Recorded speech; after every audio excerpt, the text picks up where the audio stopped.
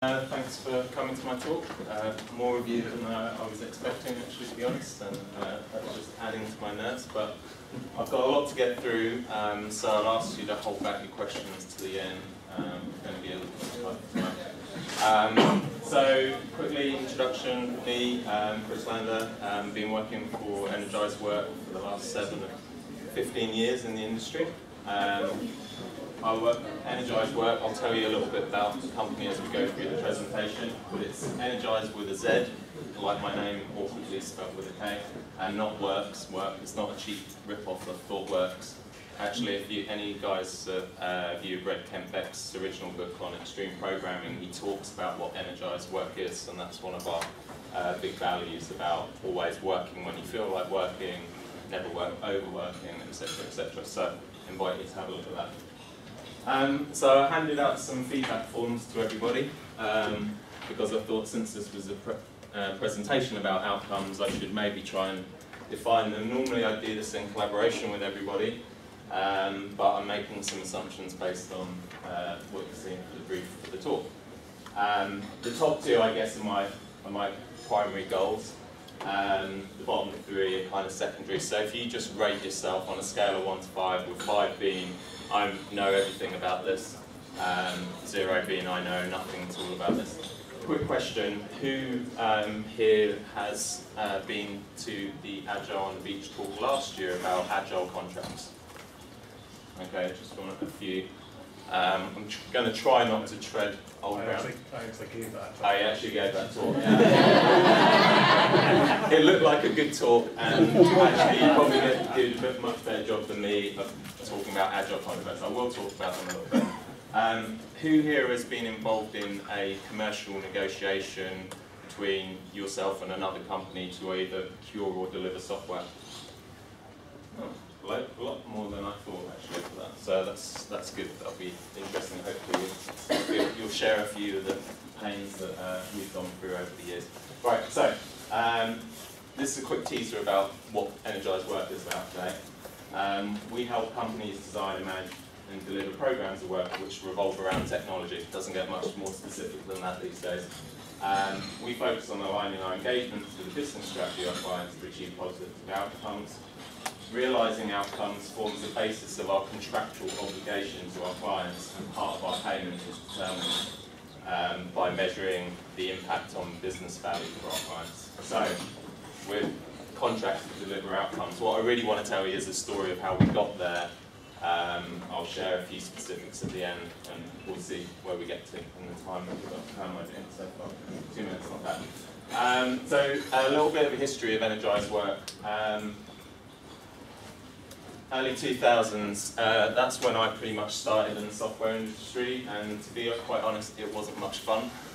I either had a mixture of horrible waterfall processes where they tried to squeeze the life out of anything that was interesting about doing software that I'd fallen in love with at university, or I was working for some crazy dot-com startup that was just the most organised chaos I'd ever seen in my life in a couple of instances. The results were pretty much the same, failure everywhere, lots of money spent, deadlines not met, working ridiculously overworked. I'm sure lots of people can identify with that story. They probably still do, and occasionally, and I do today. It still happens, but maybe not as much as it used to, I hope. But then I began to get exposed to various Agile practices and techniques and principles, the newly christened Agile community in 2001. I started out as a developer. The first things were really around test-driven development and continuous automation, but then I started to work on projects that were reflecting Scrum and XP, etc. And you know, there was sort of small successes here and there. I didn't really feel like this was changing the world at the time, but there were things, especially in my personal practice, test-driven development, that I could see that how this was valuable. In 2006, I had the fortune, and actually reflecting on it, I think it was as much about luck of being in the right place at the right time with the right people, as I think a lot of the people that had really positive successes with Agile adoption was We had a great singular business stakeholder. I had a great product manager who was really the owner of the product and could make product decisions and didn't have to just collate them all from various stakeholders. I had two excellent XP coaches in the form of Simon Baker and Gus Power, if you've heard of either of them. They've got a bit of a reputation on the Agile scene.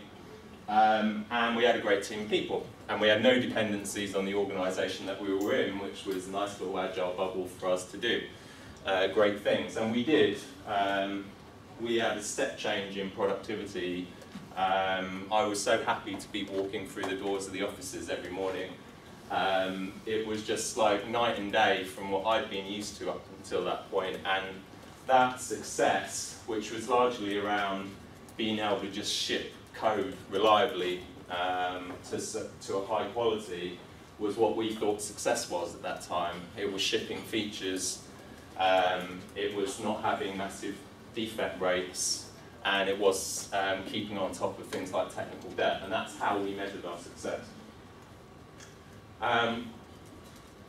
The next time, sorry, I meant to say, that was what basically, that team led to the foundation of Energized Work, and I was one of the people in that team, and there's still people in the company today that were part of that team.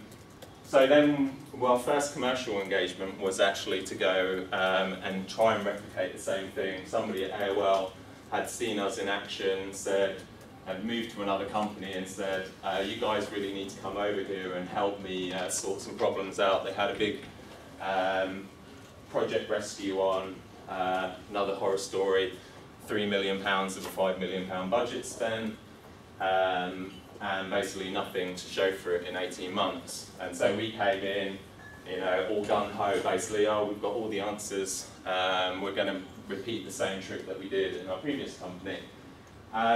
This was a bit of a wake-up call though, because it was a lot more complicated, stakeholder involved in terms of the business, our interactions with business and other IT managers and architects and all kinds of stuff. We had to really prove ourselves this time around. We didn't just get given some space to get on with it and trust us to do it. We had to make a case for why what we were doing was actually adding more value, and this was one of the first challenges. We started to look at simply how much money we were putting into the team and how many users we were acquiring and what that rate of user growth was. It was very macro metric, but it was a good barometer of how well the team was doing, and we kind of adopted things from the kind of lean and theory of constraints world at this point, where we're focusing on things like WIP, cycle time, and all those good things, and showing the business with cumulative flow diagrams that if you release early and often, it's much better than making a big splash that's obviously high risk, even though you get to have a big marketing campaign about it, which is often one of the reasons why the business likes big releases. But again, we were successful over time. We proved what we were doing.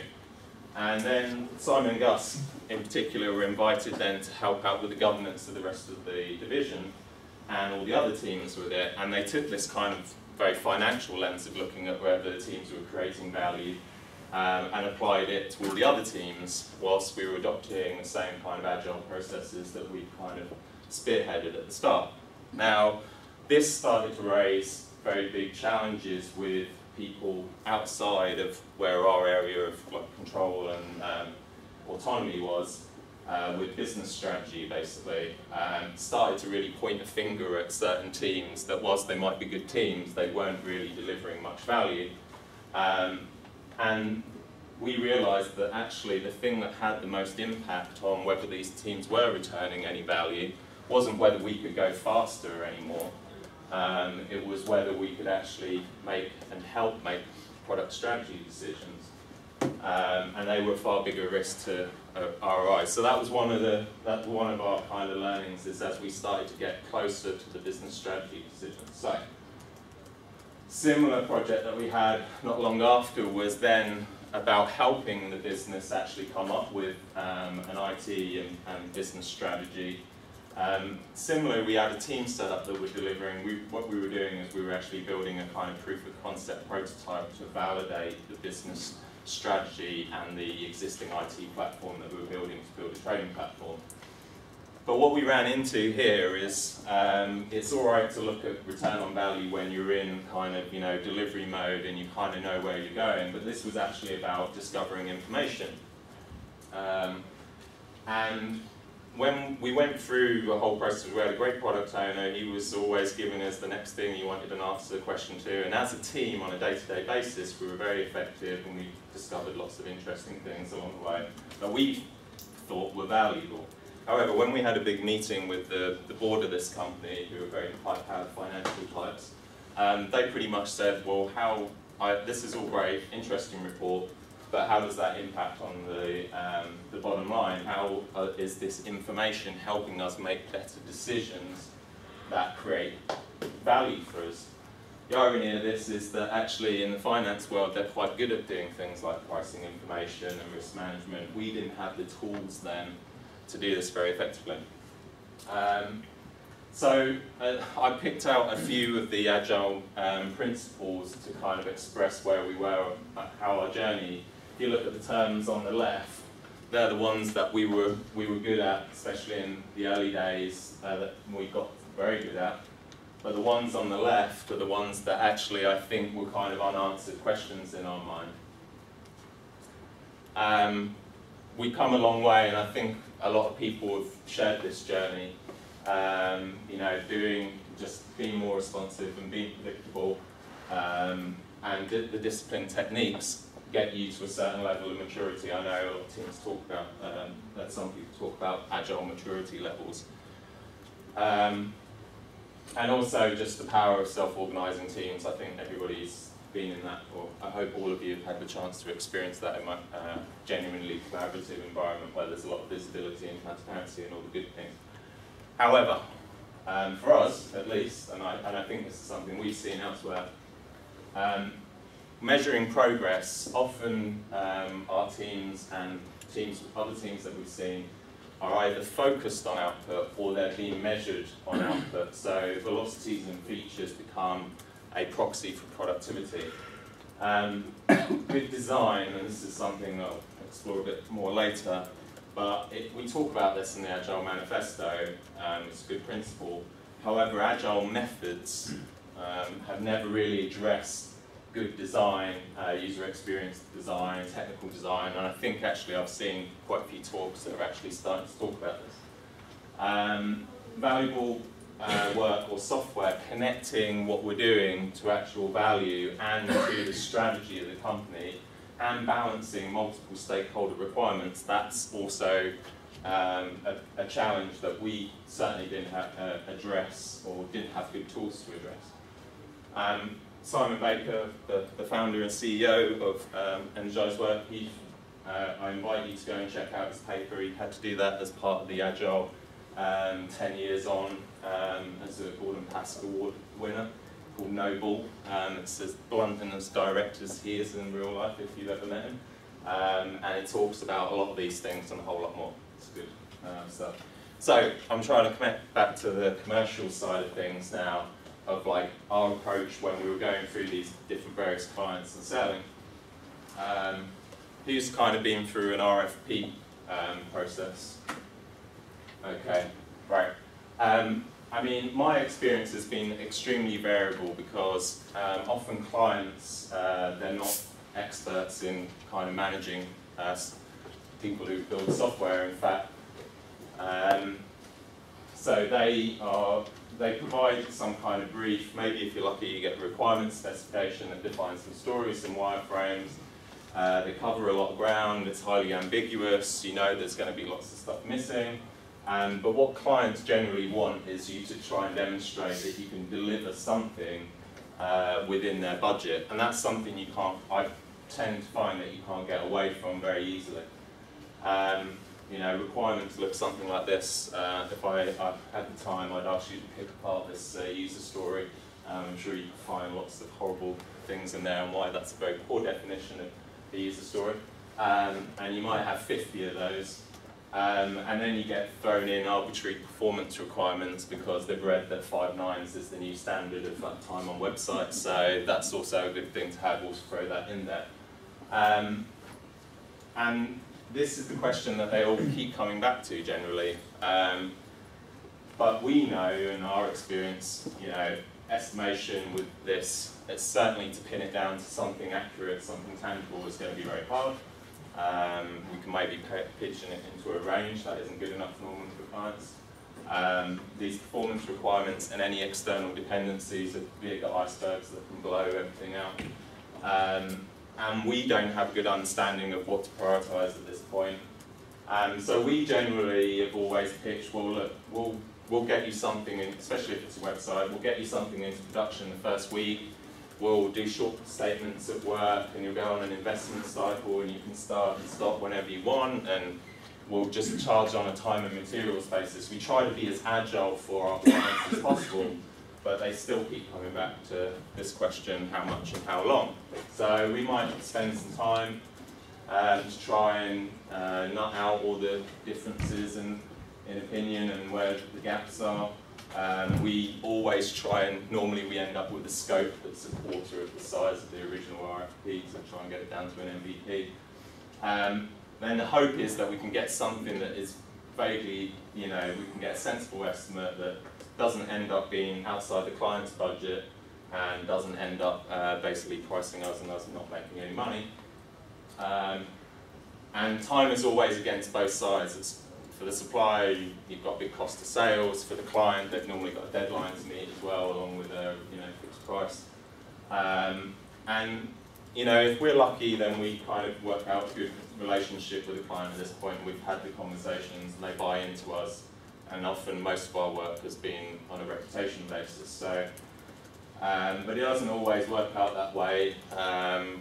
Quite often, you're up against other people that are all too happy to say, oh yes, we'll deliver that for that money, but by the way, every change that you want to that specification is going to cost you. So if you do end up in this situation, sometimes you have to enter into some contractual agreement and say, we'll do it for this much. And we always try and discover and deliver iteratively, but we know that the contract can come back to bite us, and similarly the client likes us to focus on value, but they still probably have some business plan that they're being expected to keep to, and they've got deadlines and they don't want to go over budget. Contracts, will they help or hinder when the going gets tough? Our experience is that normally they get in the way, not help. So contracts, quickly, I'm going to be as quick as possible. Quick definition, read that. The elements really are offer and acceptance, which is that both sides agree and understand what the other has said, basically. A promise to perform, and this language is interesting, it's lawyer language now. And consideration, which is the payment. I think performance, and if you read the legalese and how they define this, they always kind of, the definition of the thing that the person's going to perform, basically, it's like, here are the instructions, you do this and we'll give you some money. I think that's kind of part of the problems that we'll talk about in a minute. And pricing models, I mean, there's not much to be said about them. They're fixed price, whether it's time and materials. The thing that really is key is, for the client, fixed price is less risk, and it's more risk for the supplier, and for the other pricing models, it's a lot more risk for the client. And a lot less risk for the supplier, so there isn't really a happy one for either to choose in those cases, I don't think. So, traditional contracts kind of tend, and I know this has been spoken about previously, tend to fail in the same ways as waterfall software development. Big specification up front, makes the assumption that we know everything. Client still has lots of risks because they are specifying what they want done, but not necessarily what they need to produce a return on investment. Contract makes responding to change undesirable and expensive. And the worst one of them all, fixed price, fixed scope, fixed time. We know what happens to quality in that equation. So, we asked 100 Agile practitioners to name reasons that fixed price, fixed scope contracts continue to be the most common form of contract for software procurement, which they do, unfortunately. I've got a few. This is actually from guys in the office and the company, not 100. Easy to understand. I think people forget this one. It's just simply cognitive ease, and a lot of stuff that we do is actually, I think, around this cognitive ease factor. I will get X for Y by A. Prevailing belief that software is like other construction industries. We have to stop talking about building software if we do not want to be treated like construction workers. We are not. We are designers, we are engineers. I don't even like using the word developer anymore. I think it's dangerous. Easiest to align with traditional business planning and budgeting. So if you were in the keynote this morning, there's a lot of other factors of the big machine that kind of force us into this model. And in fact, often there are policies that the legal department and the procurement department have that enforce this. So government contracts in the States have to be fixed price. They're not allowed to be other types. This belief that the client thinks they know what they want and that's what they need, and that they can actually express it in terms of in written language in a contract. And often, like I said, the client isn't necessarily the most software or technology literate. That isn't what they do. That's exactly why they're buying you to do their work for them.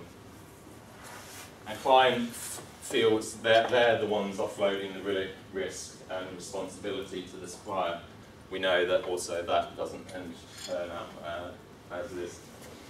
And also there's another one that we came up with. Client often will, fixed price means you can really negotiate quite hard on that, and you say, right, I want that, and I want a bit less, and you get to beat the supplier down on price, but the supplier is also, a lot of them are equally eager to put in clauses that make change and claw that value back, so it pits the client and supplier against each other. So, obligatory slide about how bad we all are, or how bad the software development world is. The reason I pinched this slide from another deck of ours, I think that the contract model generally sets us up for this in many cases and actually makes these numbers a lot worse if we looked at big government procurement or anywhere where there is a non-software or technology business purchasing off a technology integrator or supplier. So I won't go, because I know time will probably be against me. I won't go into too much detail in all the clashes versus Agile and contract, but they're obvious. I've kind of talked about them all. Big Bang versus evolutionary, defining and binding scope into the contract. And the supplier generally is incentivized to fulfill the contract, not necessarily satisfy the client. So Agile contracts, these we talked about last year. So this is, I should have caveated this at the start. A lot of this is my personal beliefs and our beliefs as a company. But I believe that most of them attempt to align better around Agile methods and not necessarily Agile principles. So they do the things like fixing the price. Pricing model is similar, fixed price, time and materials. That's nothing particularly innovative. But iterative incremental states of work to keep the scope size down to small chunks so we can then make adjustments, or actually provisions for the scope of work to change in the contract or even finish early.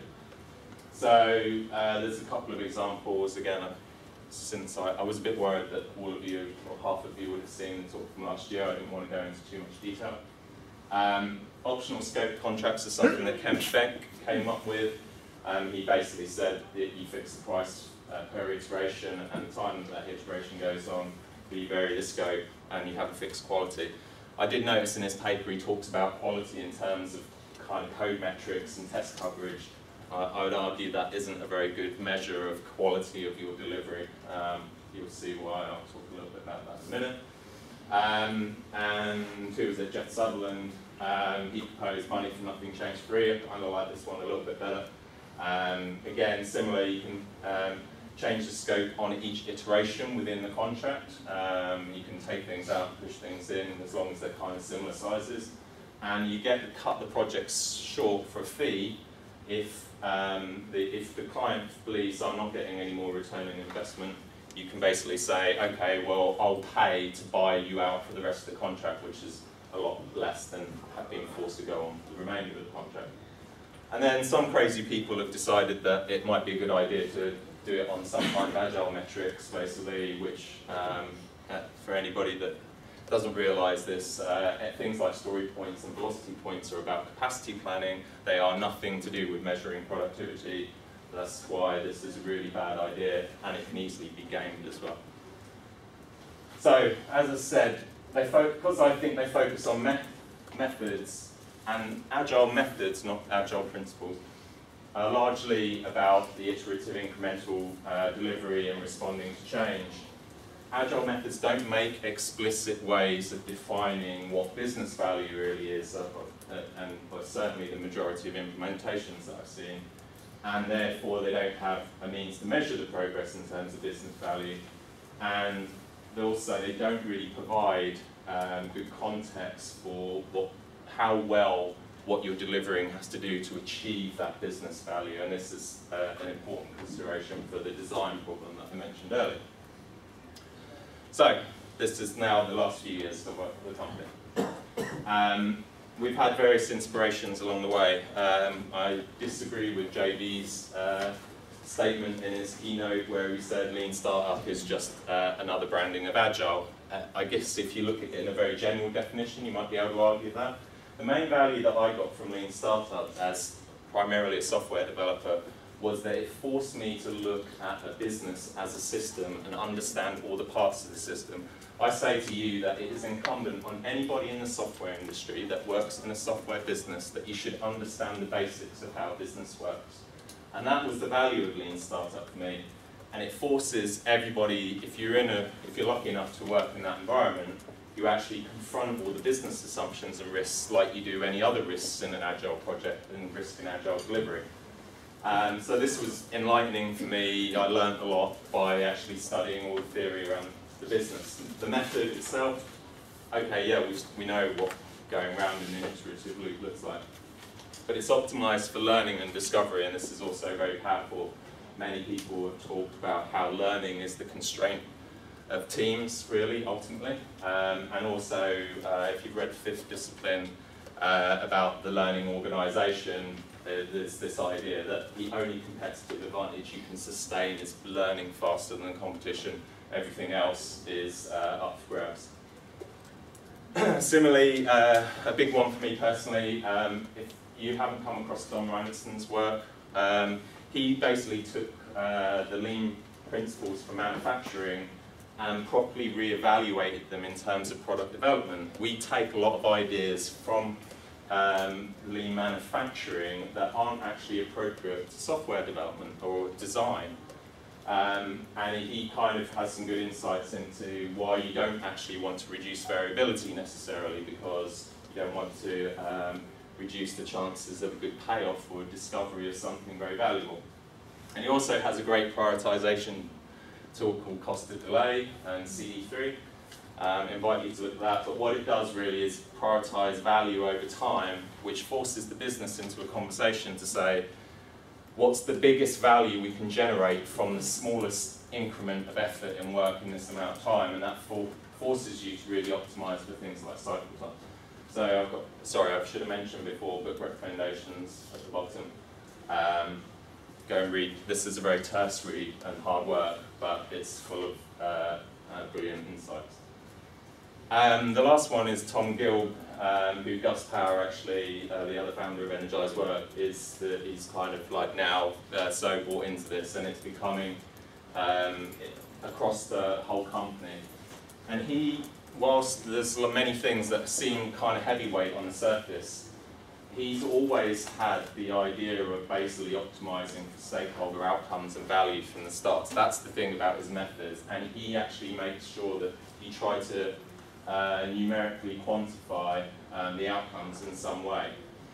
He also makes some very clear language distinctions about requirements being where you're trying to get to versus designs, the means to get there.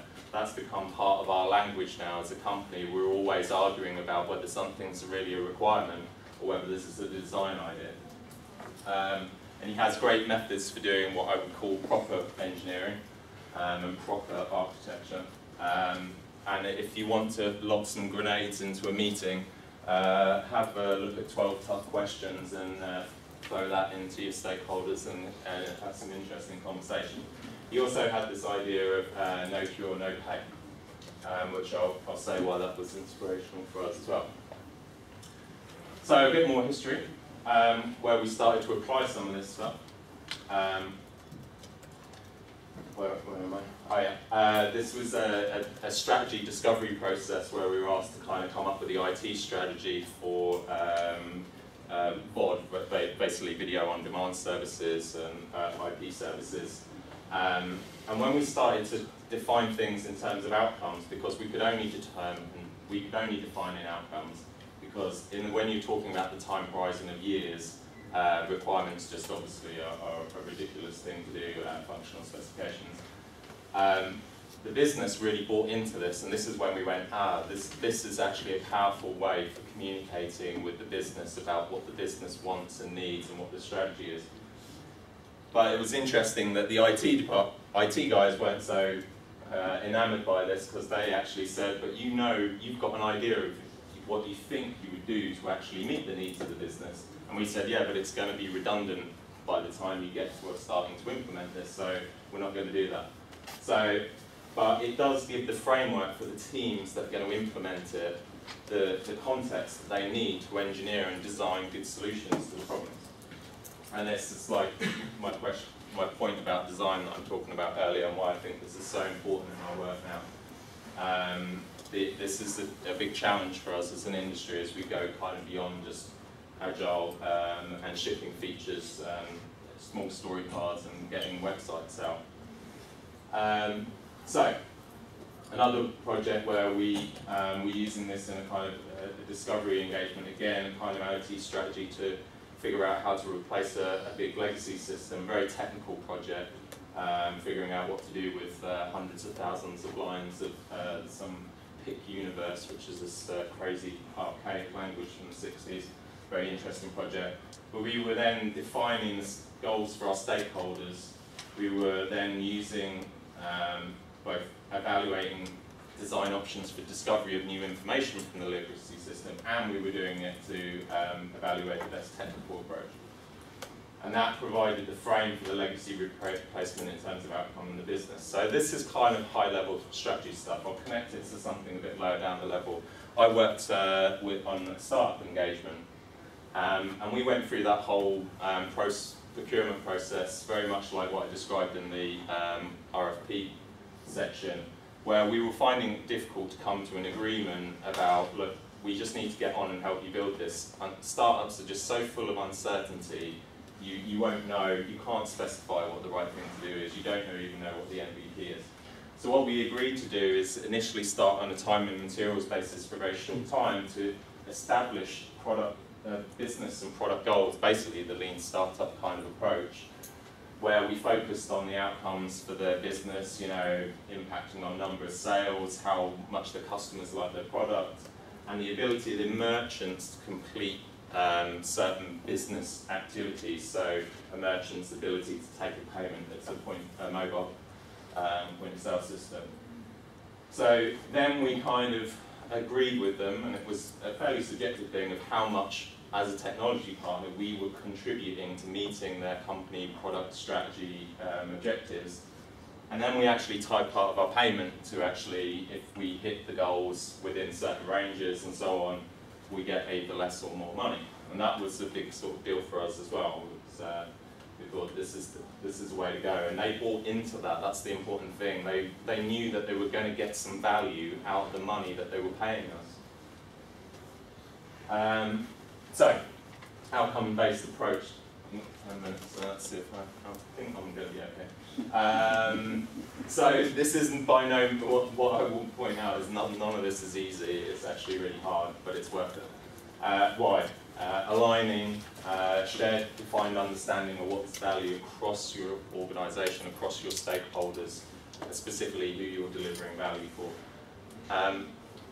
Having good outcomes or goals or whatever you want to call them for your team is a much bigger factor on how successful that team is going to be than pretty much anything else, and that's a lot what research is actually telling us about teams now. So this is really important.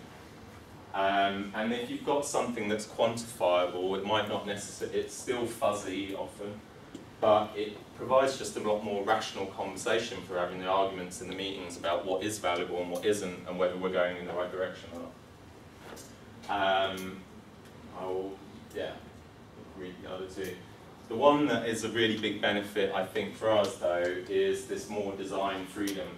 And what it means is we try and push everything to make sure they really are genuinely requirements ends, and then that allows us to be much more collaborative with our clients in actually figuring out what is going to have the most impact, and especially if we tie it into how we get paid. And that closes the feedback loop. I don't see that in, and if I think of my teams in the past and other companies that we work with, is closing this feedback loop on how effective the solutions we're building are. That's something that I think this solves. Okay, so like I said, it's not easy. When you fail, you can't hide it, but I think everybody can learn from it, especially ourselves, but often it means that the goals are shared between everybody. So there's a kind of shared ownership of that failure. It's very hard to reduce engagements down to these engagement goals. It doesn't necessarily take a lot of time if you can get the right people in the right room, but it is hard work in terms of it's very intense. You know, we normally do a 2 or 3 day workshop to kick this thing off, and it's exhausting.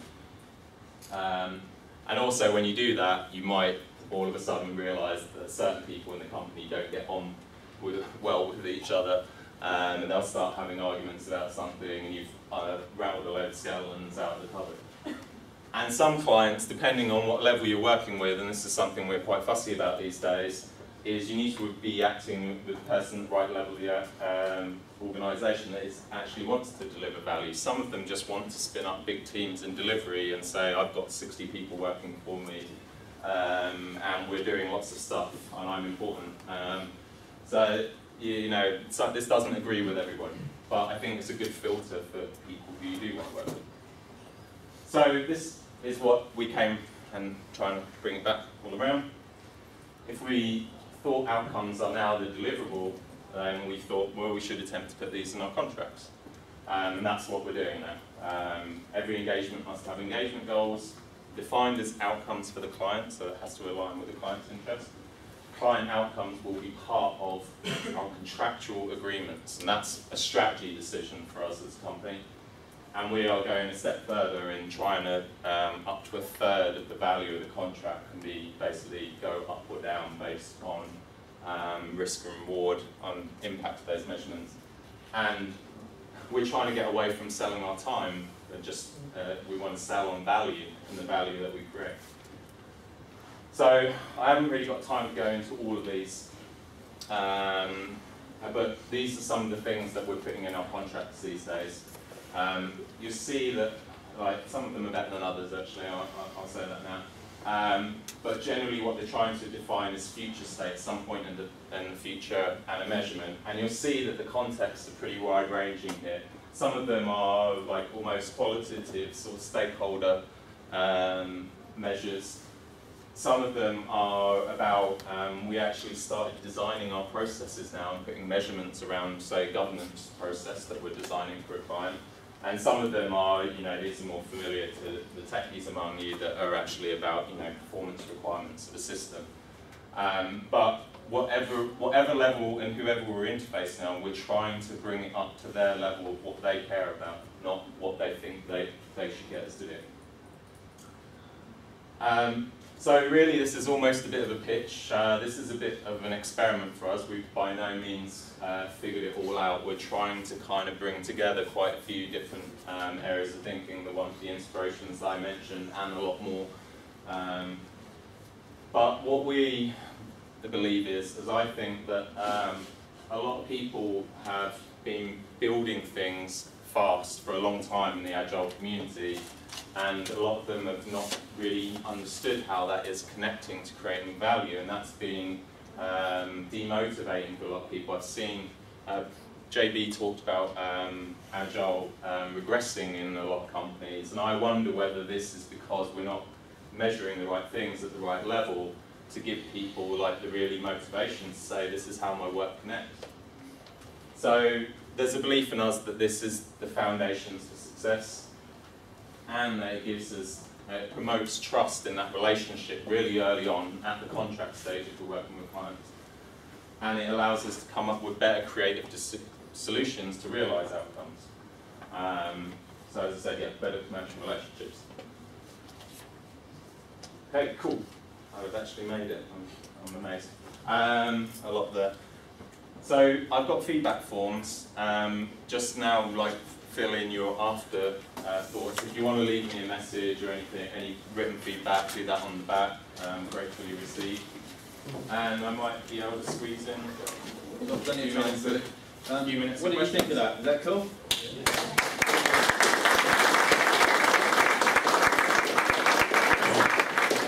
We're going to run into break in about 5 minutes, but there's plenty of time for questions, so we can overrun a little bit. And Energized, I can see why your company's called Energized and why you're so slim.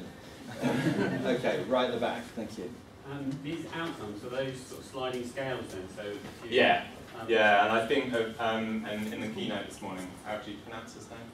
Was it Brahmi? Yeah. He got it absolutely bang on with some of these measurements. It needs to be a sliding scale. It needs to be relative to you and your team, and you need to be in collaboration of designing those measurements. They can't be targets basically being pushed down onto teams and saying you have to do this. It's something that you co-design together, just in the way that if I was going to do this talk the right way, I would sit down and say, well, I've got all this information about this, what would you guys like to hear about, and co-design the measures, and then I can see how well I've done at the end. But does that mean that the team decide when to stop, because it comes to some sort of diminishing returns, is it more? I mean, for us it's just, so often there is some kind of governance process that we're implementing now. What we tend to do is try and have some kind of wrapper that's like an investment cycle of like how much you're going to kind of bet on the next few developments of phases of work and so on, and then you come back to get together and say, well, we thought that these